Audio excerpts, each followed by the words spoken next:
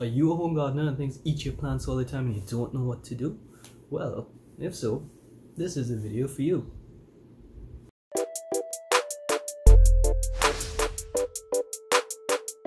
This week has been an incredibly difficult week for me. I've had a lot of doctor visits, a lot of physiotherapy, and I've basically just been in a lot of pain, so even now I'm a bit medicated. So excuse me if I make mistakes during this video. I'm doing my best because I know I made a commitment to produce at least one video per week to reach out to home growers and the agricultural community and sort of provide some sort of knowledge.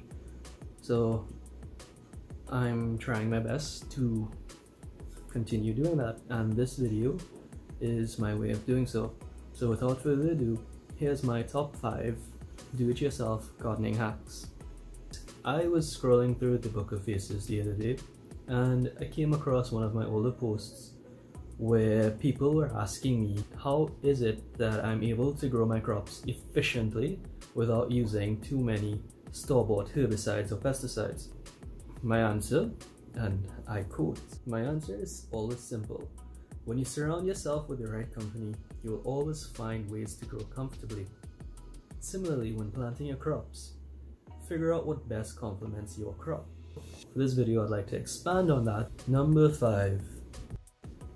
Companion planting with aromatic herbs. What I find works really well is you do some background research and find out what complements your crop. In my experience, planting aromatic herbs with the leafy vegetables helps to significantly reduce the rate of pest damage and pest incidence on that particular crop. Now, I'm not saying it completely reduces it, but I mean, instead of having your entire bok choy plant destroyed, you just have a few holes. Number 4. The use of marigolds. Now, marigolds are a tremendously underutilized resource when it comes to home gardening. They're one of the better companion plants out there because they're aesthetically pleasing, they smell nice, and they have beneficial properties. They serve as a deterrent to a lot of harmful nematodes that affect things like your lettuce. Have you ever planted lettuce and 2 or 3 weeks later the lettuce just not growing no matter what you do? And if you dig it up and you look at the roots, you see that the rooting system has been greatly damaged. Well, congratulations, you had a stunted plant, most likely due to the presence of harmful nematodes in your soil. Number 3. Tribute cropping. Number 3 is something that is a bit of a controversial topic, but I love to go with it anyway.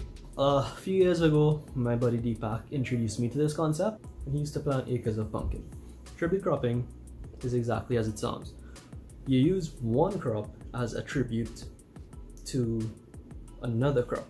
What you do with tribute cropping is you look at the pests that typically attack your crop, and you look at another crop that attracts those same pests. My favorite tribute crop is Amaranthus or the Chorai Baji. What I do is I usually plant that away from where I plant my main crops, and the pests usually go over there and they leave my crops alone. If you don't time it right, the tribute crop can serve as a propagation ground for your pests and you end up with more pests. So it's a bit of timing and spacing and knowing where is upwind versus downwind. I like to tribute crop using Amaranthus. People have used tribute crops when planting things like pumpkin and watermelon, even cucumber.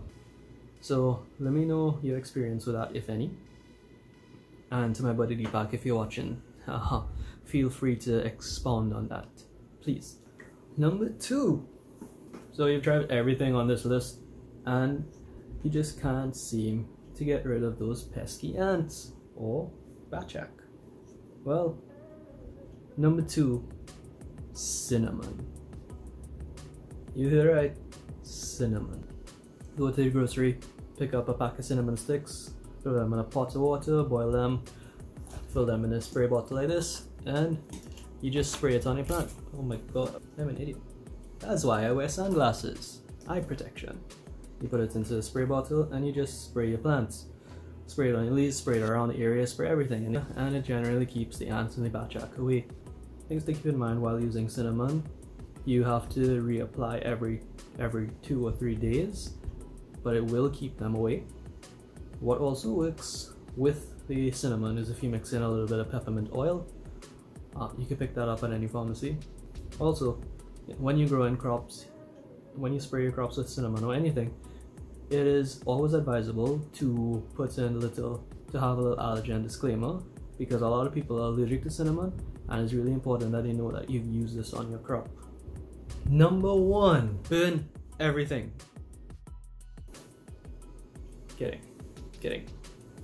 Number 1, ask Agrination.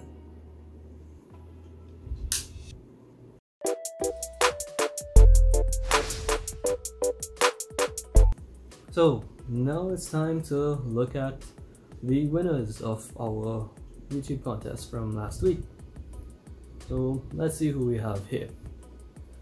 We have Janelle Baldio, we have Rustic Spike, Gaza Boy, and Amrita Lautan.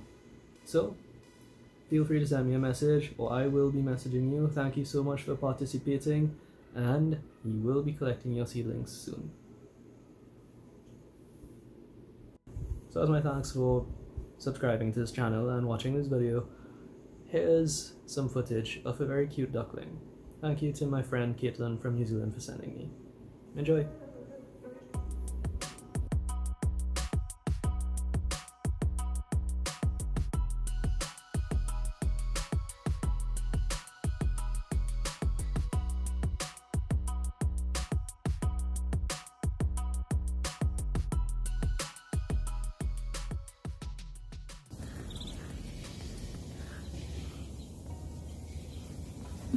You're so cute. If you haven't subscribed yet, please do. What are you waiting on? Honestly.